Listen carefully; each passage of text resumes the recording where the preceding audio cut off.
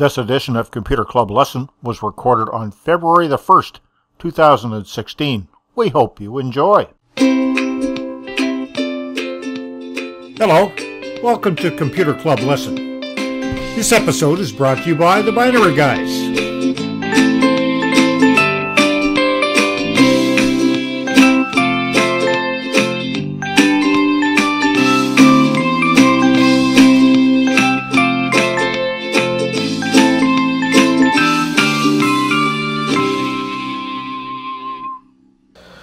Alright, so yeah, I'm going to talk about Ashampoo, and that is pretty much, there are multiple of these kinds of programs that can burn softwares and all that, but first I'm going to show you how to get it.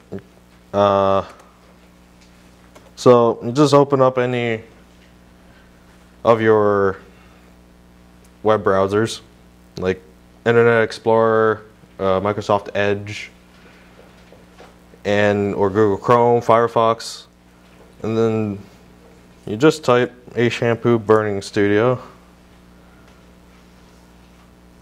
and it's probably not going to be on the first page.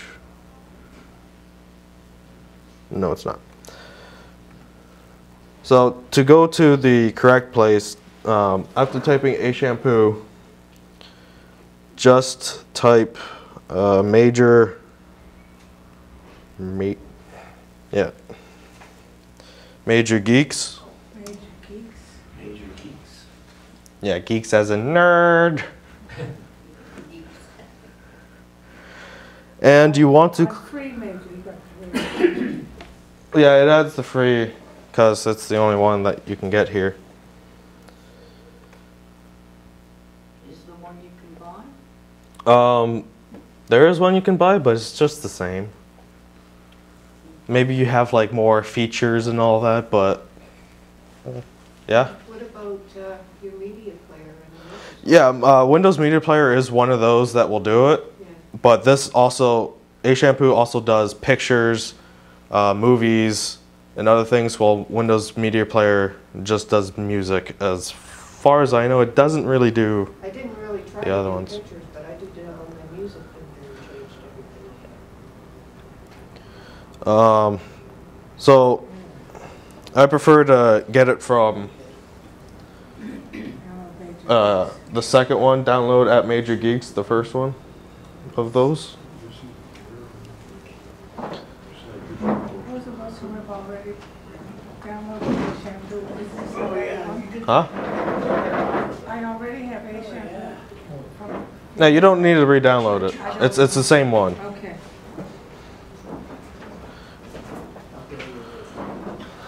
Okay, so I won't download this because we already have it installed and things will get a bit messed up. But you just follow the simple things. It just pretty much, you just keep hitting next and then install. We all taught you how to look before clicking. Hopefully you all remember that. I don't. So once you downloaded it, installed,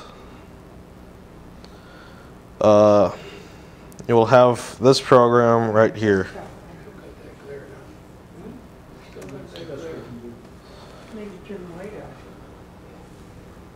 Yeah, then you can't see me. I blend in. What a blessing. Shh, Fred. So we now have Ashampoo, and you can burn data, as in pictures, even files that you want, like documents and all that. You can back up and then make a backup disk, which then you can use later on to restore your data. Again, music, movies. You can copy a disk with this, so you could just put one that's already in there and you want to give one to your friend. You just put our disk in there, put a blank one in there, and it will copy it. Can you, a disk I've got, somebody says, oh, I like that, can you make me a copy? Can I take the one I've got, put it on the computer and then put it back on another disc for them? Yeah. So you'd have to Okay. download it on the computer. How? Yeah. Well, that's what the copy to disk for. It already copies it into the program, Yeah. and then it will tell you, switch me out with a empty Oh, CD or that's- DVD. Oh, that's, Oh, okay. oh, that's still what you want there. And then you just switch your CDs, put an empty one in, and we'll just then copy it That's what I- to there. So you have 2 CDs now. Yeah. I'm not going to get into disk image because I don't think you guys need to learn that. If your computer's that gone that you need a disk image, call him. Can't call me. And then if you already have a rewritable disk, you can erase the stuff on it so you can put new ones on it. Now, there are multiple kinds of CDs and DVDs. There's CD-ROM, which you can just read, I think. And then there are CD-RW, which is read and write. And then it's the same thing for DVD. There's DVD-ROMs and then DVD-RWs, and I think there's one more. Blu-ray can count as one, but unless you have a Blu-ray disc, you don't need to worry about that. Are some protected so you can't copy them? Probably ones actual CDs. No, I think you can, right? If you have movie discs, to a large degree they are protected, and you have to rip the discs down with specialized software to do it. For the most part, music CDs will just rip down with no problem at all. Yeah. In terms of movies, yeah. Though most of the options underneath movies, from what I'm reading, is you're making a video DVD. So if you already have a movie on your computer, you can put that on there. You won't have to worry. Yeah, musics don't have anything. Sorry, I'm confused, like, I kind of missed a step, like, when you went download, that second option, and then the icon appeared on the desktop, like, I didn't see you, like, install it or anything, like. Oh, that's because Rebecca was telling us a whole bunch of stuff before about when installing it, it'll ask for a free activation key and to make sure you have it and all that stuff, like. It's already on here, so we can't really install it. Oh, I see. It would- but it if would I take some was time. doing it would go through that. Yeah, it would step. go through installing. I'm sorry, okay. It's pretty straightforward. They don't ask you for anything. It's okay, I just, Oh. I thought, because you went through that geek thing, did you not have, but okay, yeah, it's. Yeah, it's already on here. We didn't want to waste time because it takes a couple minutes. Thank you. So, I have a CD already, and it's a Doc Watson, My Dear Old Southern Home. Really? Surprise! All right. It's okay, Bob. We're with you, Bob. It could be some like good music.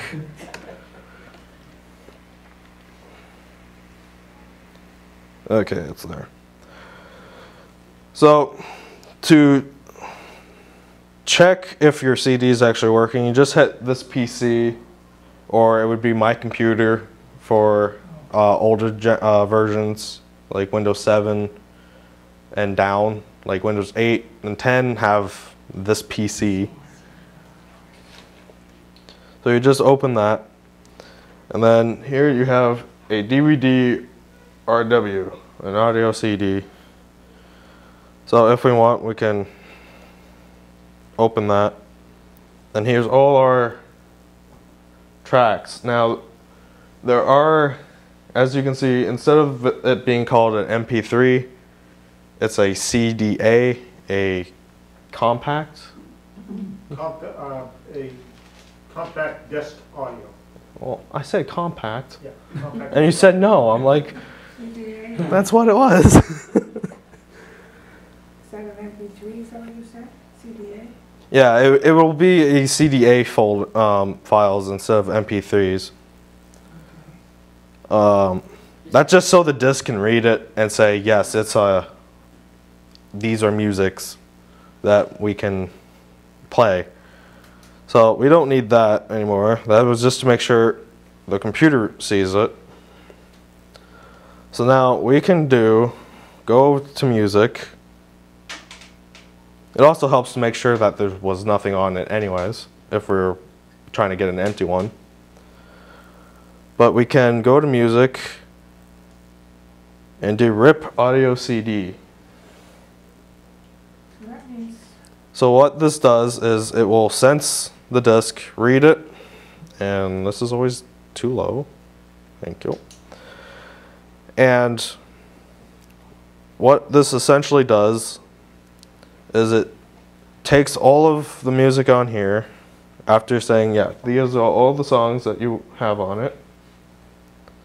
No, it went out to the internet to get that information. Oh yeah, and like as I shown you back on this PC, I'll bring it back up.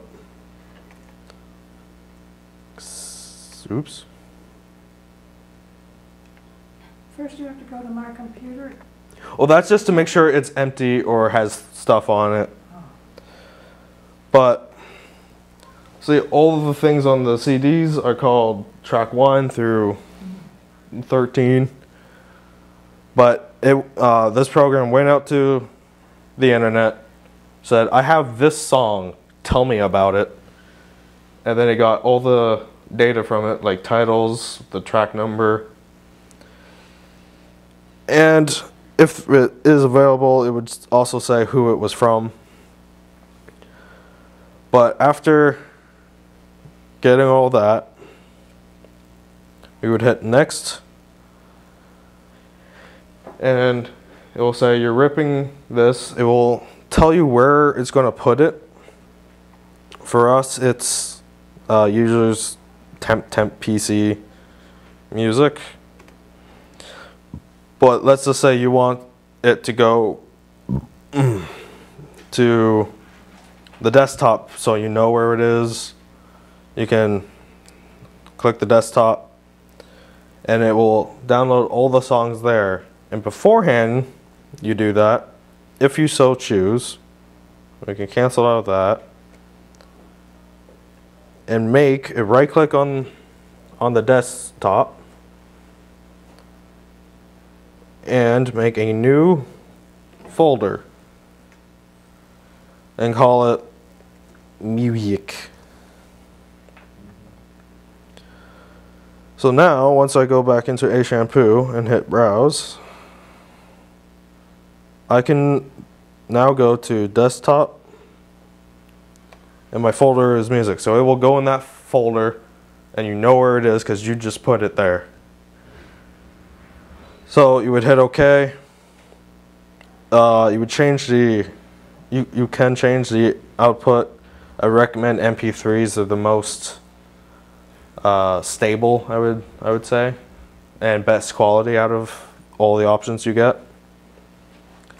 So just if it's not on MP3, put it to MP3, and then you would hit rip. Now we're not going to do that because we already did that, and it's just all it will do is just download, essentially download from the CD to your desktop and copy the files. So you would just see it do that. It will say done. So that's how we rip a CD. Now, since we already did this, if I go to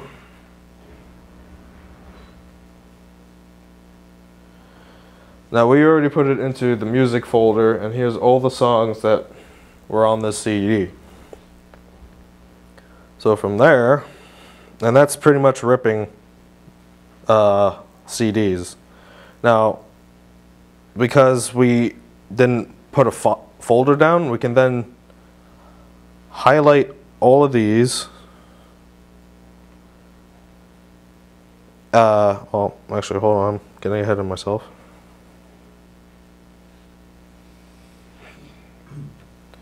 And now first. Thank you.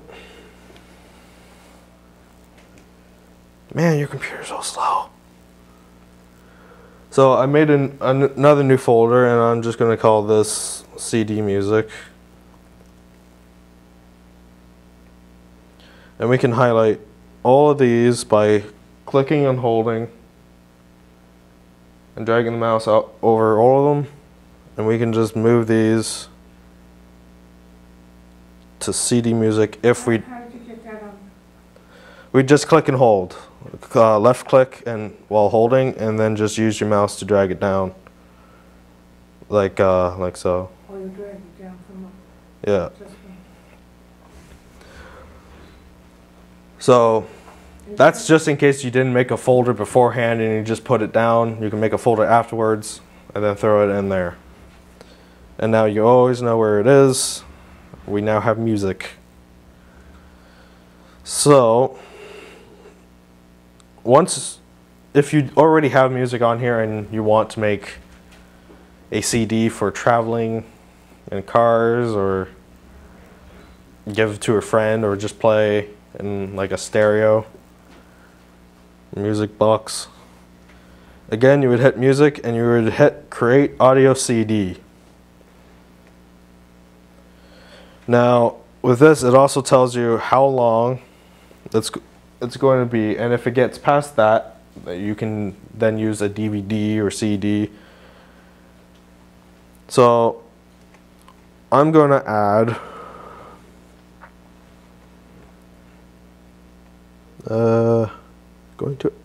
where are you? Music, and then CD music. I want to add all these because I want to give my friend the same video, and we didn't already install it on here. So, did that add? Yes. So once you hit add, you can then hit next. Now it will tell you to make sure you put a writable CD in here, an empty one. We're not going to do that because I don't think we have any. But you would just hit in the corner right. You have now a CD of pretty much... Where is this button? There it is. So I now have this CD, and I can give to my friend or play it in the car now. And that pretty much it for music. Can I go to the main menu here? No.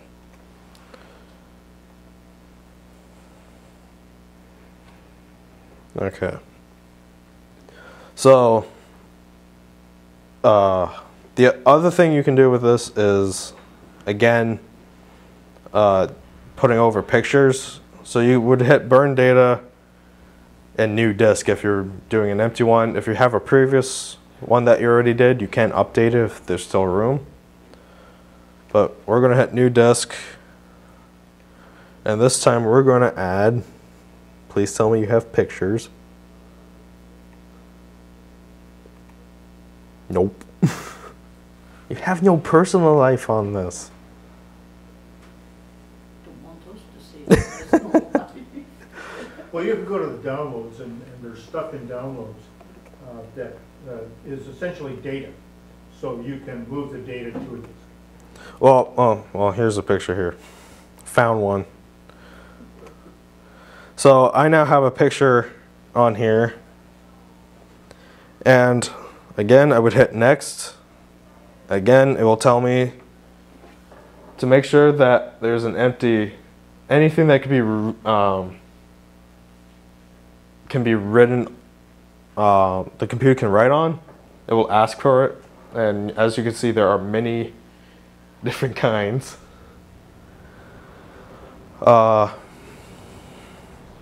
again, you would just hit right, and it would write it over there. You can then take your files and put them onto a different computer, and then you can see the files on there, bring them over if you want.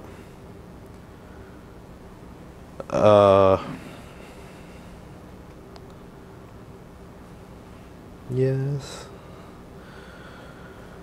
Now, we could do movies, but it's the same as the others, except you would just set what kind of movie you want.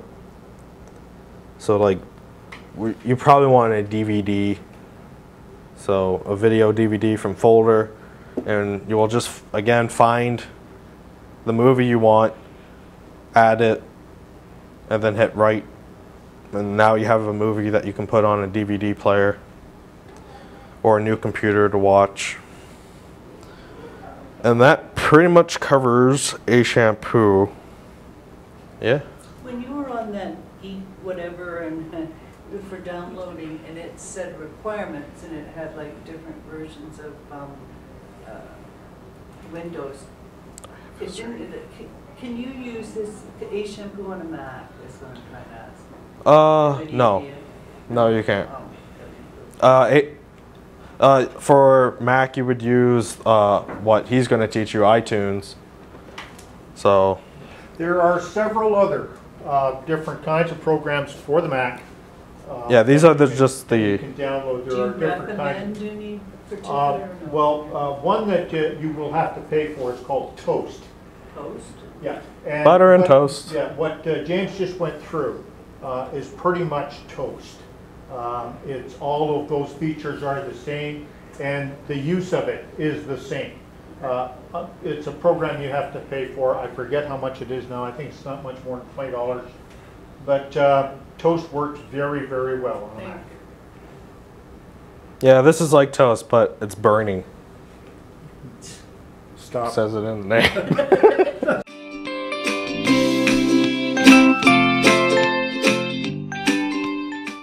That's Computer Club Listen for today. Thank you so much for watching. Bye-bye.